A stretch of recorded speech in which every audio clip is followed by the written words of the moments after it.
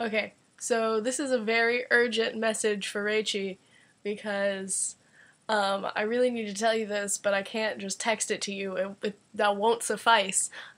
So you know how sometimes we find things from our past lives, as in children, when we were them, that are like, oh my god, we were meant to be. So I discovered one today. I don't know if I'm sure you would recognize the CD, the Christmas CD that I used to listen to when I was a child. That I'm always like, this is my jam, Christmas. If you heard like one of the songs, it's the Child's Christmas, whatever. That's not what's important. The title of the you don't even need to know that. Just know that it's the CD that we used to listen to when I was little. Like, I'm pretty sure since before I was born, my family was listening to this, and so it's always been one of my favorite Christmas albums. And one of the songs came on today while I was doing catering, and there was a moment, and my mind exploded.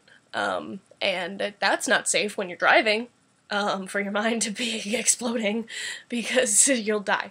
But so here's the thing that says, hey, you're meant to be together because friendship. And listen. Play. Hope Mom likes this pot holder that I bought her.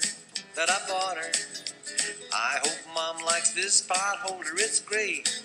It's green and pink. It's a beautiful sight with a patch. It's green and pink.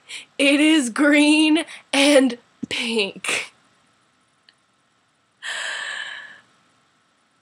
So, yeah, that's something that I couldn't just text to you. Hi, Sassy. No, stay here.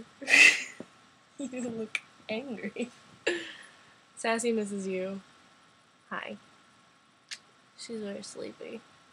I'm so tired. Oh. But yeah. So, yeah. That's all. I couldn't text that to you because that's way too much explaining. Are you going somewhere? Do you have a meeting? No, he just wanted to cuddle farther into my arms. Sassy, say bye. Say bye. Bye. Say, I miss you, Rachey. I miss you. Oh, I miss you. Kisses. Okay, bye.